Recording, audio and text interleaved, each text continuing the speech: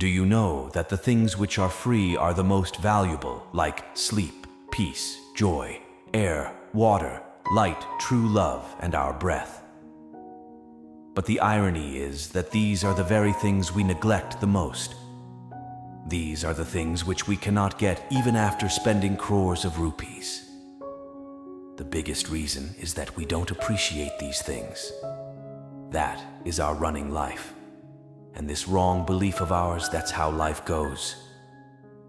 We play different role and duty in our life. Maybe you are someone's son or daughter, someone's father or mother, or someone's husband or wife. But have you ever felt that you are tired of doing your duty? You don't have time for yourself? Have you ever felt like you don't have a life of your own, and you're just doing your duty? Actually, in the fast-paced world, we live in that's why we feel like this, like we don't have a personal life, like we're all alone in the world. In today's run-of-the-mill life, we need everything and urgently needed.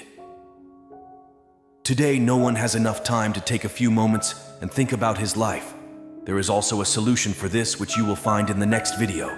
In this video, you will get to learn peace of mind, courage, and knowledge. So let's start with a story. Once upon a time, a sad and troubled person goes to a Buddhist monk and tell him, "Monk, I am very depressed. Please tell me some way to take away my sorrows." Buddhist monk asked the man, "Who do you think is responsible for your suffering?" The man said, "This society, this people, my family, this world, and my circumstances." The Buddhist monk smiled after hearing this answer from the man and say, "What do you feel when you are sad or happy? Is this world responsible for your sadness or happiness? If you are thinking like this, then you are thinking completely wrong. It really depends on you how you look at the world. The world has not given us poverty, sadness, or happiness. Rather, the information we take from this world, our mental state is determined by this, that how would we feel? Actually, the human mind is made in such a way that negative thoughts come first. The nature of a human being is such that he thinks negative things before positive. The truth is that we have to find moments of happiness in our lives. We have to prepare ourselves so that we can be happy in every moment and situation. Because happiness doesn't depend on chance. It's up to you whether you want to be happy or not. There is a very famous saying of Gautam Buddha, "What you see shows who you are," means our attitude depends on our personality and thinking. Like if we are negative, then everything in the world will seem negative to us.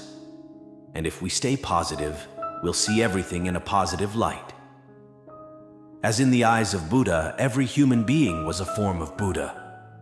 If you are happy from inside, then this world is a happy place for you. From inside. But if you are sad, all you will see is sadness. It all depends on our perspective. People react differently to the same situation, and this reaction can also give peace to their mind and sometimes headache too, like someone's having a bad day. So then he starts looking at everything and every event by linking it. But this thinking is wrong. People must think he is thinking all this in anger, and anger is a short-lived emotion. Notice when all your emotions get the better of you, so that you can stop those feelings from taking over you, because these temporary feelings of anger and anxiety can wrongly influence important decisions in your life. As I said earlier, anger is a temporary emotion that will settle down on its own after a while. You treat it like a cloud, which is now in the sky and will disappear by itself in some time. If not, then wait it out.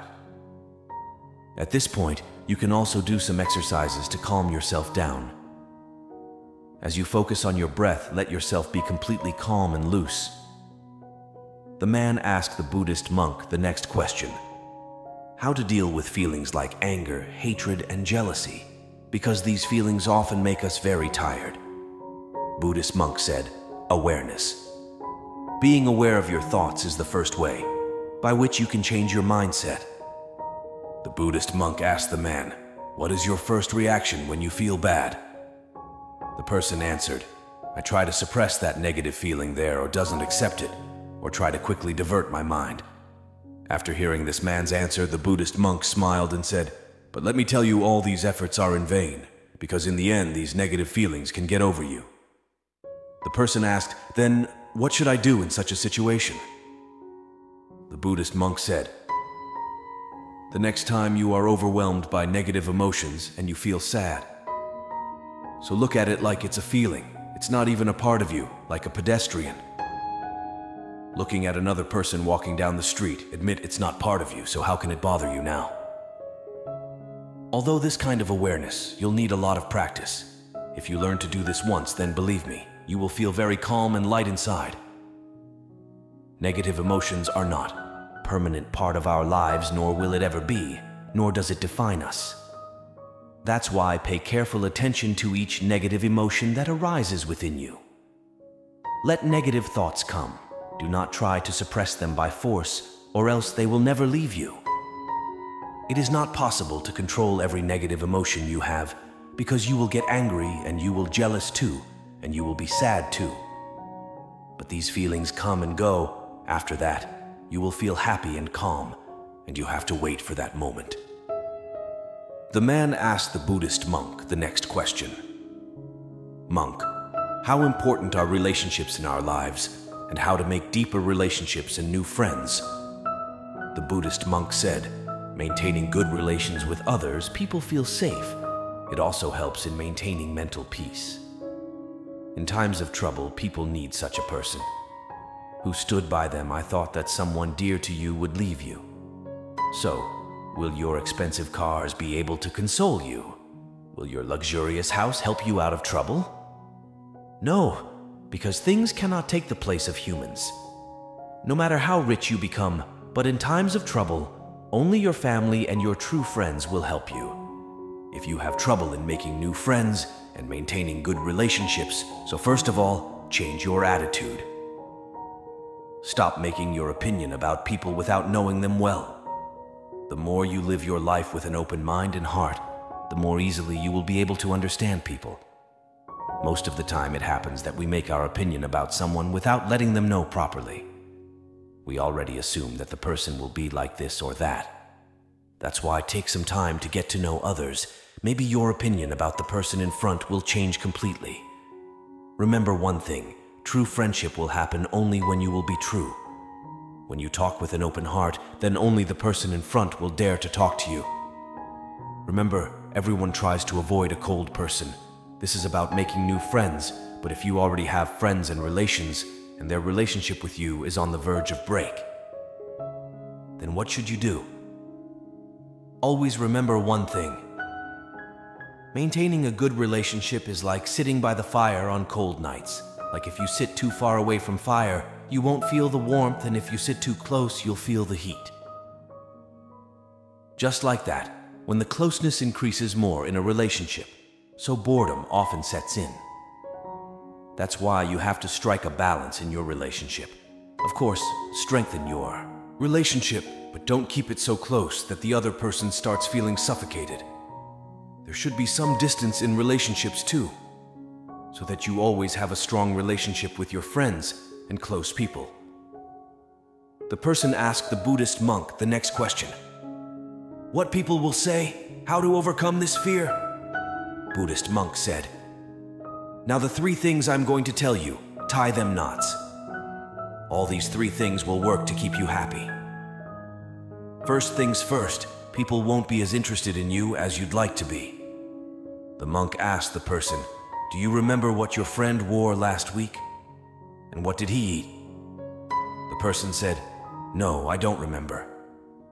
Then monk said, since you don't remember small things of others, then how much would they remember about you? And when people don't even remember about you, what's the use of worrying that what will people say? Actually, people don't think of us as much as we think. The second thing, it is not necessary that everyone likes you. Do you like everyone? Of course, no. Then why do you expect from others that they like you? If someone likes you, then it's good, and if they don't, then it doesn't matter. You shouldn't care about someone's likes or dislikes. Learn to accept these things. It's all part of life. It is not possible to keep everyone happy. Then why should we worry so much about everyone?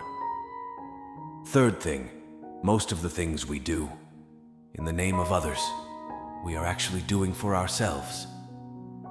That's why being honest with yourself is also a big deal. Open your heart, and the world will open its heart for you. But if you become selfish, the world will also take out its selfishness. Everyone prays that his family remains safe. Why? Because they love their family. People are afraid to think lest anything happen to their spouse or child because they are afraid of being alone. If seen, every human being is selfish from inside, unless one becomes Buddha or Mahavir. It is difficult to avoid selfishness. That's why think only what makes you happy. Sounds very easy, doesn't it? Life-changing things are simple. We just make it difficult. So instead of worrying about what it will be, focus on what you can do in the present. The Buddhist monk further said, in Buddhism and Hinduism, people believe in a principle. What is called the principle of karma. The principle says that what you do, so shall you pay. That means a person gets the fruits of his deeds. That's why if you want everything good in life, then start doing good deeds. If you want success, prosperity, and happiness in life, so start working hard with honesty and doing right deeds. After saying this, the Buddhist monks ended their talk. Even that troubled person had got the answers to his questions. He thanked the Buddhist monk for the information and went from there. Guys, I hope you liked this story and got to learn something good. Thank you.